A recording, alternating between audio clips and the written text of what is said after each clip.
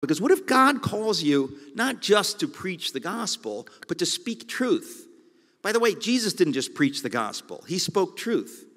He said, if you cause one of these little ones to stumble, it would be better for you that a millstone be hung around your neck and you be thrown into the heart of the sea. Oh, Jesus is too nice to say a thing like that, except it's in my Bible.